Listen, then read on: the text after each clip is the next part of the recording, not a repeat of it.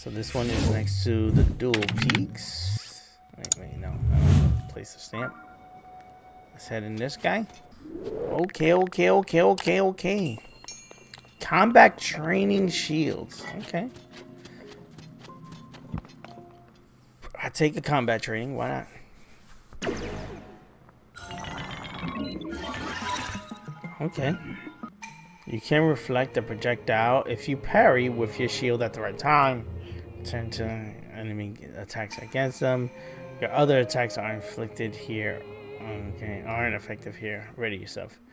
Okay, all you gotta do is just hit a parry. Like that. Well done. Okay. I actually don't think I ever parried anybody in this game yet, so that's okay. That was getting interesting. Be mindful of the elements of each attack. Now choose a shield accordingly. And okay.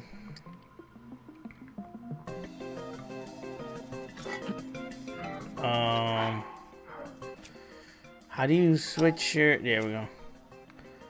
All I got is wooden shields. Wait. Maybe this one?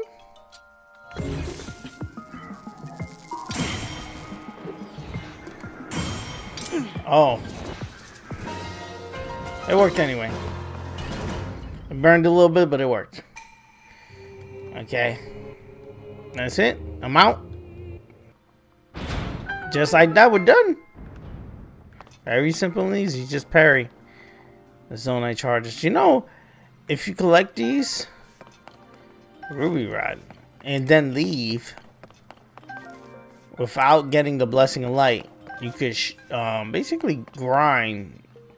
Even though you'd be getting, what, 2 Zonite charges every, like, what, 2 minutes, 3 minutes? You could grind Zonite charges. And this treasure chest is a... Oh, Mighty Zonite Shield is 50. I do want it. Let's drop this. Drop this guy. Ooh, it does look okay. It looks nice. Looks nice. I'll take it. Just for the looks. Give me my Blessing of Light and I am out of here. Nice easy one. Combat one.